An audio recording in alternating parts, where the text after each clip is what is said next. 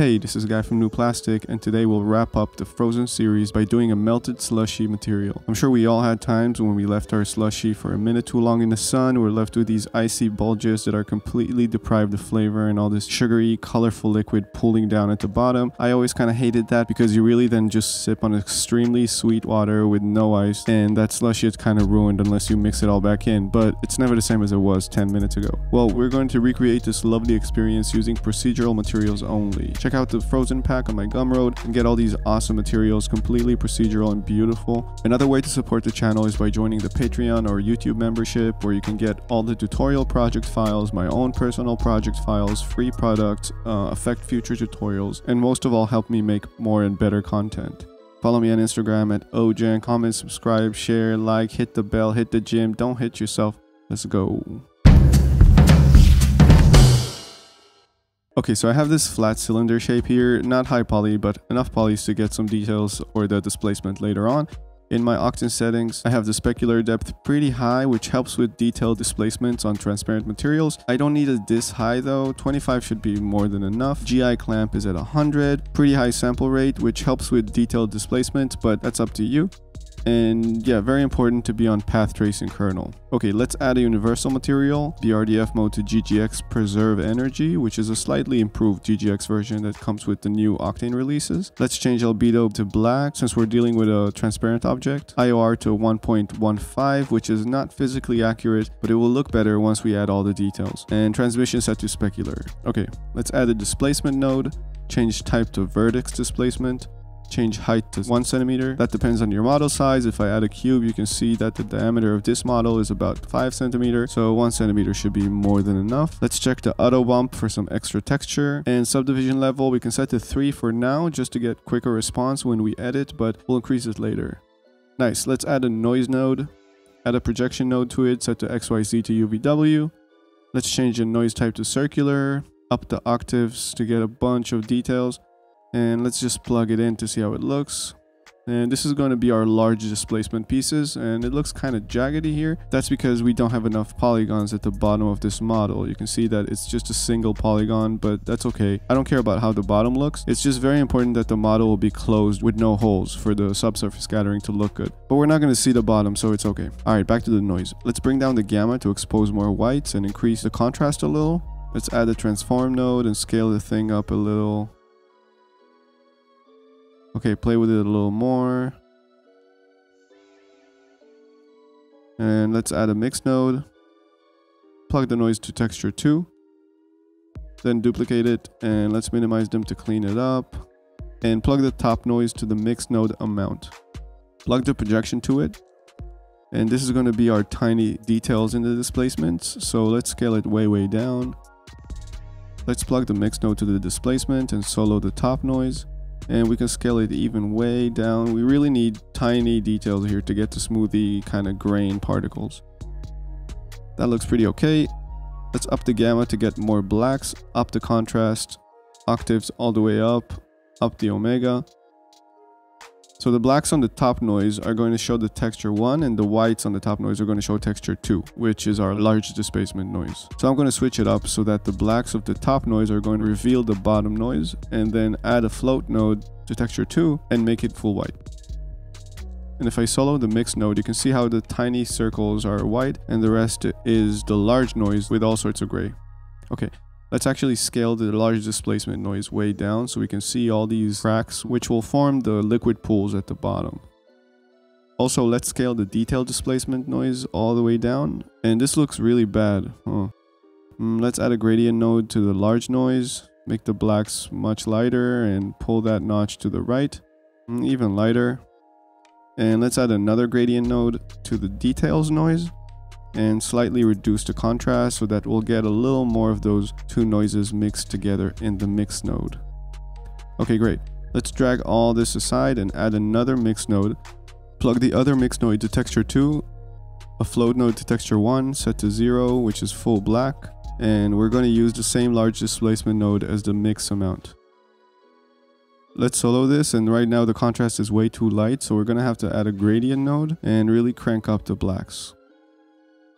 And you can start to see how these cracks get big and flat, and that's going to make the pooled liquid areas, basically completely removing any displacement information there and creating the flat surfaces in between all this displacement. And if we unsolo this node, you can see that it already works. We get these detailed bulges surrounded by flat pools. It's actually really sick. Still looks kind of rough because our subdivision levels are relatively low, but that's okay. Let's move on. I want to add transmission information, and because we're going to go for the melted look, the top parts of the slushy bulges will be losing their food coloring, so they're going to be more clear and icy, and the liquid pools is where all the food coloring is concentrated, so it's going to be very red. For that, we'll add a gradient node and use the existing information from the mix node system with the displacement as our feed. And you can tell how already all the displacement noise is becoming transparent and the pools are not, because they're just black. Now let's change the black to some light red color and bringing in the notches to make the peaks more transparent and the bottoms more red. You can really see how clear the peaks are now. Let's add a random walk medium. Make the albedo super red. And it's way too dense, so let's bring down the density to 7, but that depends on your model scale. Or maybe 15. Let's just make the SS albedo slightly stronger and the transparency red slightly lighter, and also bring the notches in even more. Okay, so the IOR is pretty low to help with the clarity of the materials with the SSS and all that, but also they're way too clear in my opinion. And we can fix that by adding some realistic IOR on top of it by using the coating layer and adding some bump. But we're going to have to add the bumps only to the peaks and have no bump on the pooled liquid. So we'll duplicate this tiny detail noise, plug the projection mapping to it, add a transform node, and scale it way down. We want this even smaller than the detail displacement noise. Let's add a mix node, plug this noise to texture 2, add a float node to texture 1 and set it to 0. You can also add a noise here if you don't want the pools to be completely flat, but we're going to do it fully black. And then we're going to use the displacement system as the amount. And let's plug it to the albedo to see how it actually looks, and just remove the transmission channel to get a clearer understanding of how it actually looks. And you can see how only the peaks have this bump noise on it, so let's up the contrast on it, up the omega for more details, and reduce the whites. Let's solo this to see what's up, and it's looking okay. Let's scale it down even more and actually decrease the contrast a bit. And okay, looks promising. Let's plug it to the bump channel and add another mix node. Add our large displacement noise as texture 1, add a float node set to 1 full white to texture 2, and again use our displacement system noise as the amount. And actually, my mistake, I wanted to input the detailed noise as texture 2 and the float as texture 1. So that, again, all the peaks area will have the noise information and all the pool area will just have a white texture. And let's plug that to the coating layer channel. This is going to add a coating layer just where the tiny displacement grains are. And hopefully add some more kind of specular flakes on that to increase the specular only on the ice grains. Let's change the coating IOR to about 1.4, which should be closer to how water with sugar in it would reflect and refract. Okay, not looking bad. Let's reduce the contrast on the large displacement. Reduce the omega a little to get slightly less details, and also scale it up a bit. And now we get these distinct bulges, which I kind of like better. Let's plug the transmission back in. Looking good. Okay, last detail. Let's bring the omega back up for a little more details on the large displacements. And you can always up the gamma to get more pooled liquid sections, or reduce it to get less of that pooled liquid, maybe even more.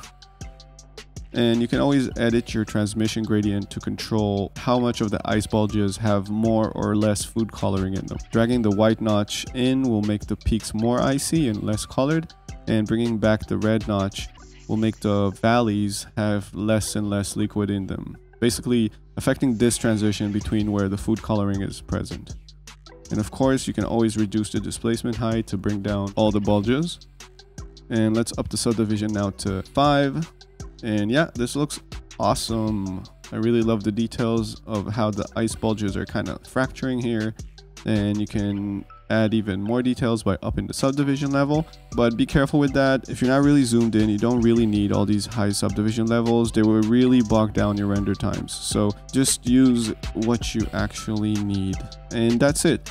So happy to be back on making videos. I really love this. Next tutorial series will be finally about lighting. I feel like it's going to be a bit different because it's not going to be so technical and full of kind of speed content, and more about concepts and direction. Lots of examples of good work and stuff to aspire to, so can't wait for you to see all that.